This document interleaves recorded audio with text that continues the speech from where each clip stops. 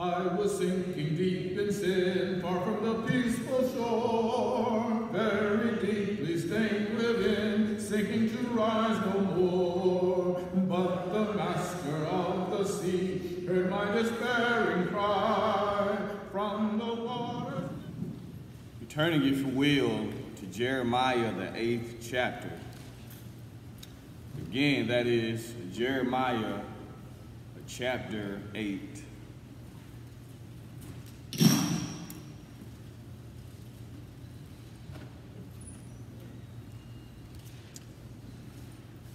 In verse number 8 of Jeremiah chapter 8, the Bible says, "How do you say, we are the wise, and the Lord, and the law of the Lord is with us? Lo, certainly in vain made he it. The pen of the scribes is in vain." Verse 9 says, "The wise men are ashamed. They are dismayed and taken. Lo, they have rejected the word of the Lord, and what wisdom is in them?" I want to look for a subject this morning simply, where is their wisdom? Again, where is their wisdom? Just reading Jeremiah chapter 8 and verse number 9, my mind immediately key in on the phrase that ends that verse. They have rejected the word of the Lord. What wisdom is in them? When an individual rejects the teachings of Jesus, when an individual rejects the hearing of the gospel, what wisdom is in them? When God has given us a word whereby we can govern our lives and we can live according to his will, if an individual sees that and they reject that, what wisdom is in them? The context of the book of Jeremiah, of course we know Jeremiah is often known as the weeping prophet. The book of Lamentation also was a book that he wrote along with his the book he called after himself, that being Jeremiah. And of course Jeremiah here is a contemporary with that of Ezekiel. If you remember, in around 722 BC, God's people, that being the kingdom of Judah, had went into Assyrian captivity. And the Bible lets us know how Assyrian had came to the power of their day. And so now you have Babylon coming into the scene, and Babylon is going to crush Assyrian, and they're going to take all of those slaves that were in Assyria, and they're going to just bring them all down to Babylon. And of course, Ezekiel and also Jeremiah and Daniel as well are going to be the contemporaries or the prophets that were brought to Babylon during this time in their history. Jeremiah was a very straightforward individual. Jeremiah really just wanted his people to repent and to turn to God.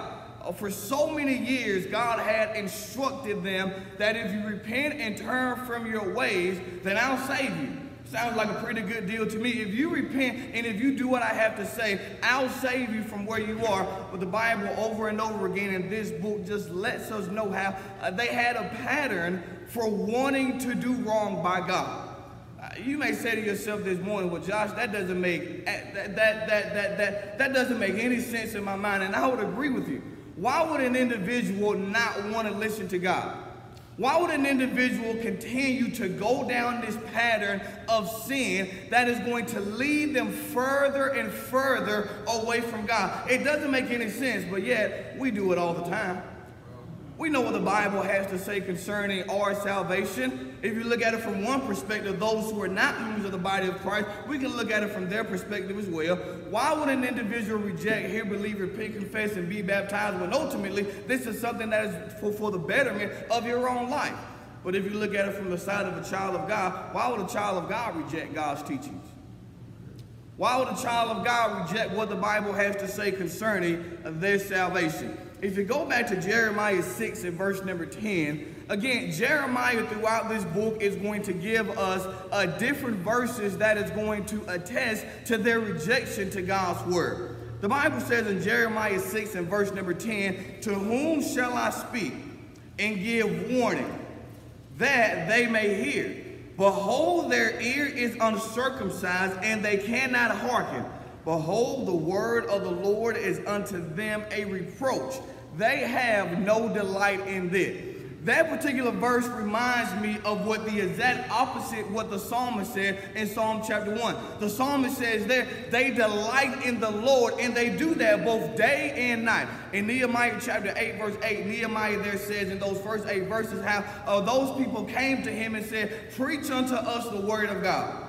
Tell us what the Bible has to say. Tell us what God wants us to do. Tell us how God will have us to be saved. And the Bible says, from morning until midday until night, Nehemiah, that is, just preached unto them the word of the Lord.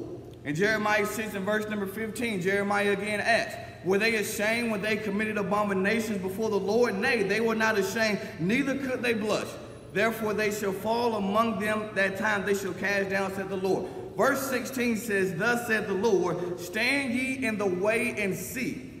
And as for the old paths, where is the good way, and walk therein, and ye shall find rest for your soul. But the Bible says, but they said, we will not walk therein.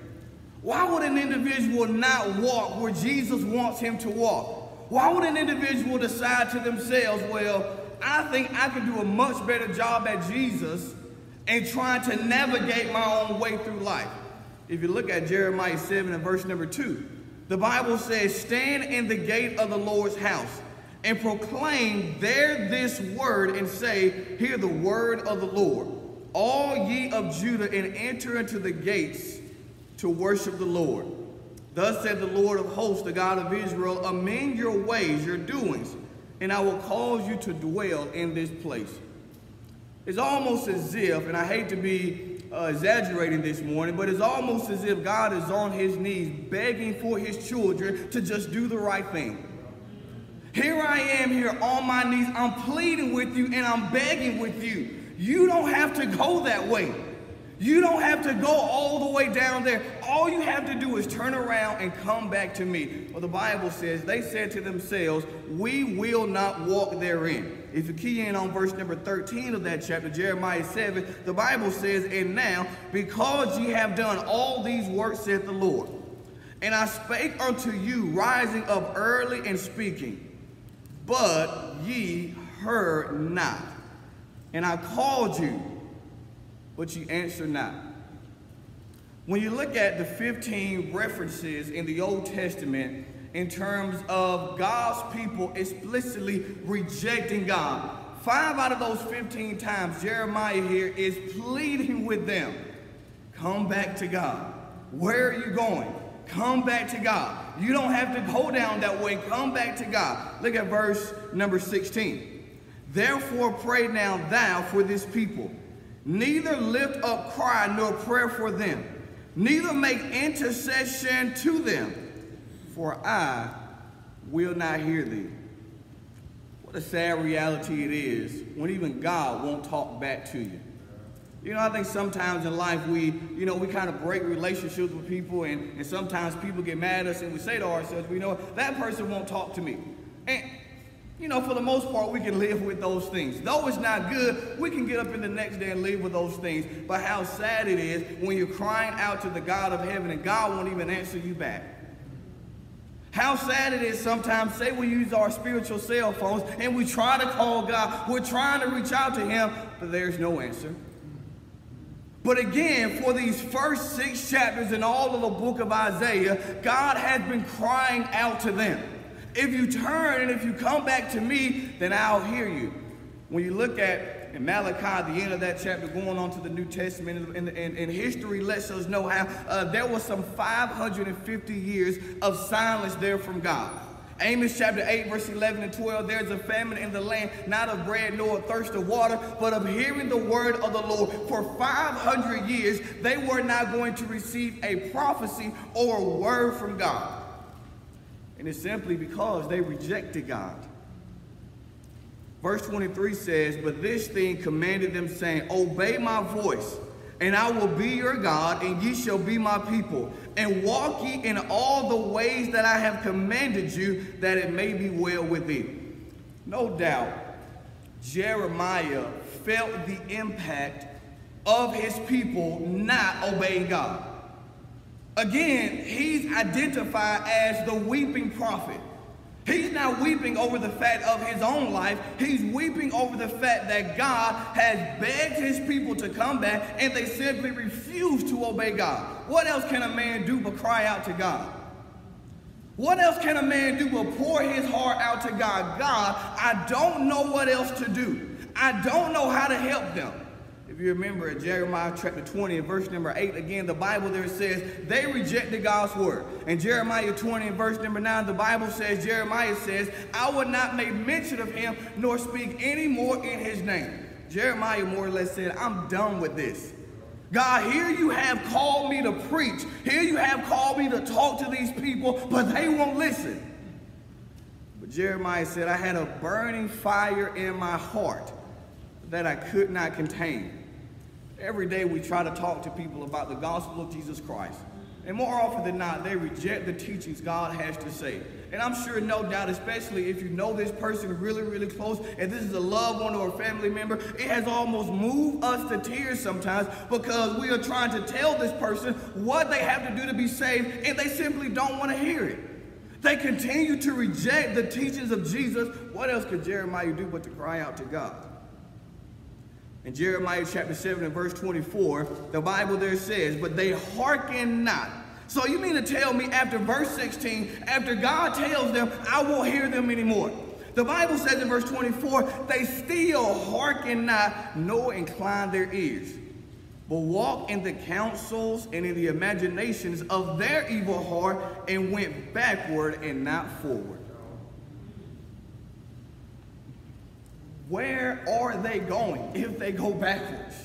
I mean, really, when you look at God's people history, and when you look at them being slaves in Egypt, when you look at them wandering in the wilderness for 40 years, when you look at the period of the judges, the period of the kings, the periods of the prophets, where are they going to go? You would think by now they would have it in their minds, it's time for us to go to God.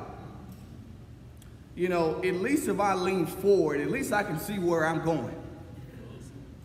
But these people are continually trying to go backwards. The book of Hebrews carries that entire thing. The Hebrews writer here is writing to these Hebrew Christians, encouraging them not to go back. Encouraging them to not go back to Judaism. But they didn't want to listen.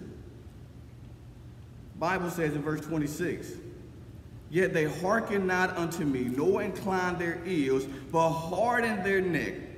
They did worse than their fathers. Jeremiah is in a difficult position because Jeremiah is the one God called to tell them the truth. And if you have ever been on the side of truth, and you're trying to tell someone who's in wrong about the truth, it's more or less people are going to not only reject the truth, but they're going to reject you for telling them the truth. Why did they kill Stephen? Because he told them the truth. Why did they kill Jesus? Because he told them the truth. Why did they kill the Apostle Paul? Because he told them the truth. The only thing that can save an individual from their sins is the truth. Yes. Why are God's people constantly rejecting the truth? Why are God's people hearing what Jeremiah has to say? And they're not only rejecting Jeremiah, but they are rejecting God. Why are they rejecting that? Because the truth is so hard to hear. And when you look in the Bible, when you look into the Word of God, it's going to show you the truth. If you want someone to lie to you, don't read the Bible. Because the Bible is a book that is going to tell you the truth. If you have a problem in your life, 1 Corinthians chapter 11, if we judge ourselves, we shall not be judged. That verse is in the Bible for a reason. If we look at the Bible is going to tell us the truth. These people hated Jeremiah because he told them the truth. But if you look at Jeremiah 8 and verse number 9, our text for this morning, Jeremiah says the wise men are ashamed. Now, let's pause and let's ponder that phrase for a moment. Jeremiah says the wise men are ashamed. Now, if they really are wise, what will they do? They'll listen to the truth. He says the wise men are ashamed.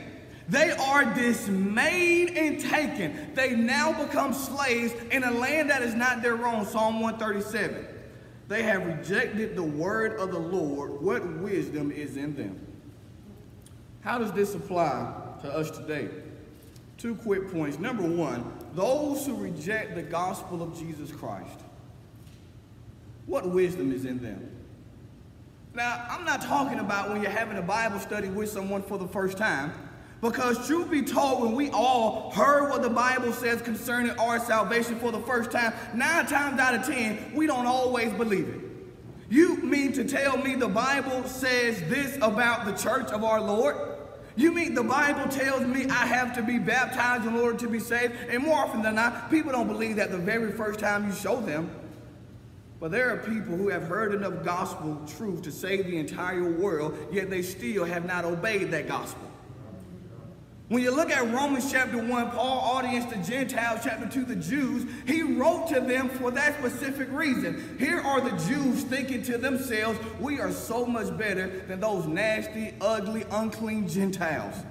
When they themselves fail to realize that if you look at the truth, you come to realize you are just as bad, if not worse than the Gentiles. Paul's conclusion, all y'all have sinned. Romans 3, it comes short of the glory of God. The Bible says we must hear, believe, and repent, confess, to be baptized, to be saved from our sins. An individual who rejects that is not wise. But when you look at it from the other side, point number 2, those who reject the word of the Lord, those who have already been saved, those who have already put Christ on in baptism, sometimes we still reject the truth. Sometimes we still reject what the Bible says concerning how we should live our lives. Well, how do you know that? When you look at the book of Titus, chapter 2, verse 1, Titus says, but speak thou the things that become sound doctrine. Then Titus starts listing behavioral issues the churches were having. Paul, there is, right into Titus, started listing all the behavioral issues the church were having. When you look at God's people in the Old Testament, especially them coming out of Egypt, you don't think all of those people were perfect, do you? You have over 1 million people. Surely there were some alcoholics in that crowd. Surely there were some liars in that crowd. Surely there were some homosexuals, some fornicators. Surely there were all types of people in that crowd. When you look at the New Testament, you find the same thing as well. What am I trying to say? Doesn't matter what the sin is. If you are willing to obey the truth, that being Jesus, you can get out of that sin. When you are in a sin, whatever the sin is, I don't care what it is. One person may have a problem being an alcoholic. One person, they wake up and they lie all day. Whatever the sin is, you pick one. Whatever it is, you can overcome it with the truth. Christ spoke of himself. What is truth? I am the way, the truth, and the life. You don't have to wonder what truth is. You don't have to wonder what absolute authority or truth is. Jesus says, when you look at me, I am truth. I am the way, I am the truth, I am the life. Then he says in John 17:17, sanctify them through truth, thy word is truth. John 8 verse 32, ye shall obey the truth, and the truth will set you free. Jeremiah said they have rejected the word of the Lord. What wisdom is in them? And as a result of them rejecting God's word, they went into Babylonian captivity. And there they were going to be for 70 years. Well, what if they went to Babylon and started repenting? That's good. but they still had to stay in Babylon. Well, what if they pleaded and did everything God told them to do? They still would have had to stay in Babylon. I'm trying to tell you this morning, church, we need to make sure we get it right with God before he sends us into our own spiritual Babylon. How long is God going to keep me there? How long God is going to keep me here? I'm doing everything God wants me to do. I'm doing everything God asked me to do. But what about all those times you didn't do what God told you to do? The consequences we have to deal with, and we have to live through those things. But I don't think it's so much about the consequences. I don't believe God just wants us to feel bad all the time. It's so that we can get to a point where we are more dependent on God, where we are more dependent on truth than we are of our own limited wisdom. James says in James 1 verse 5, if any man lack wisdom, let him ask of God. They rejected God's word, and as a result, there was no wisdom in them. But if you flip it around again, how am I right before God? I do what he says.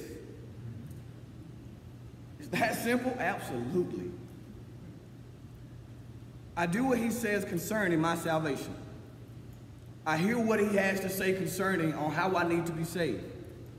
I believe that. I have faith that whatever God says on any given subject, I have enough faith to say that is true, that is absolute. Why is that? Because the author himself is the definition of absolute truth. I humble myself and I say, I have sinned. I confess him as Lord, and I'm baptized for the forgiveness of my sins. That's wisdom. Because I have seen what I have done as wrong, and God shows me now what I have to do to be right by him. Psalm 14 verse 1, the psalmist said, the fool have said in his heart, there is no God. In Luke chapter 12, the man who was more or less boasting of his own actions, I'll tear down my barns, I'll build bigger barns. He never got to do that. But on the other side, here I am a Christian. Here I am a child of God. I put him on in baptism. I've already done all the steps of salvation. Now, the work begins.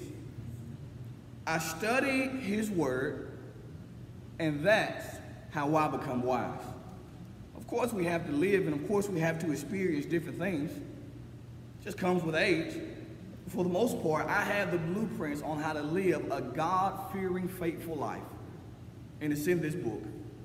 We encourage you this morning, if you need to come, please come while we stand and sing. I heard an old story, how a Savior came from glory, how he gave his life on Calvary to save a wretch like me. I heard about his groaning, of his precious blood's atoning. Then I repented of my sins and won the victory. Oh, victory in Jesus, my Savior forever. He sought me and he bought me with his redeeming blood. He loved me ere I knew him, and all my love is due him. He plunged me to victory beneath the cleansing